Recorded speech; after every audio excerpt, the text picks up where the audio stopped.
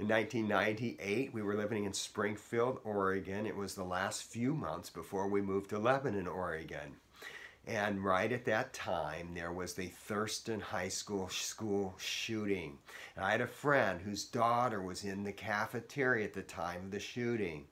In their congregation was a woman who woke up that morning not knowing anything about the shooting with a burden to pray for my friend's daughter. She did pray. Kip Kinkle, the shooter, did shoot her way and put a hole through her backpack and her jacket and just skimmed her forearm, and that was it. Apparently God answered that prayer.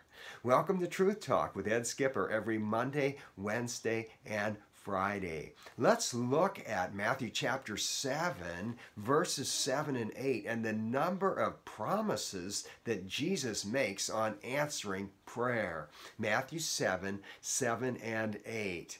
Ask, and it will be given to you. Seek, and you will find. Knock, and the door will be open to you. For everyone who asks receives, the one who seeks finds, and to the one who knocks, the door will be opened.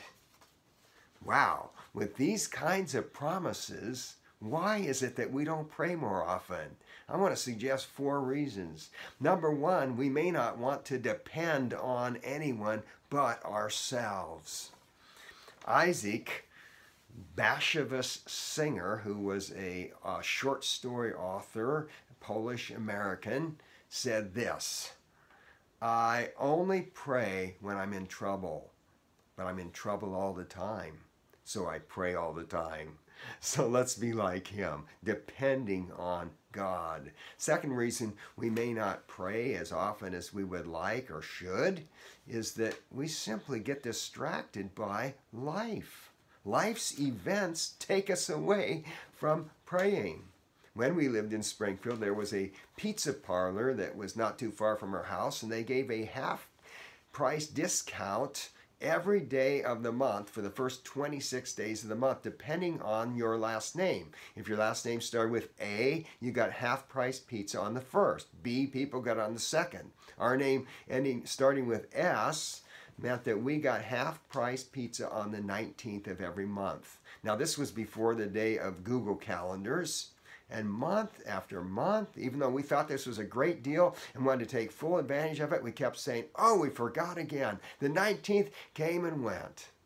And so it can be with prayer. Hey, we love the promises of prayer, but we just get distracted.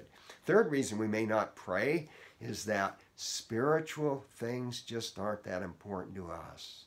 The temporal has eaten up the eternal in our hearts. Our affections just simply aren't with spiritual and eternal things like souls being saved and disciples being made.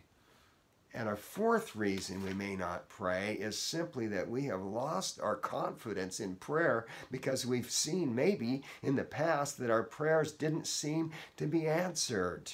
And yet, the New Testament piles on the promises about answered prayer. For example, Jesus says in 16:24 to his disciples, until now you've not asked for anything in my name. Ask and you will receive, and your joy will be complete.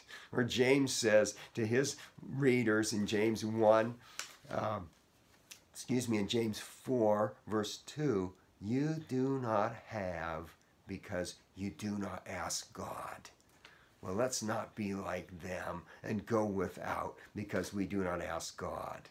And incidentally, I would love to pray for you. If you will like this on Facebook or wherever you're listening or make comments or in some way, let me know who you are. I would love to be praying for you. And until next time, may we take full advantages of the promises of God and pray.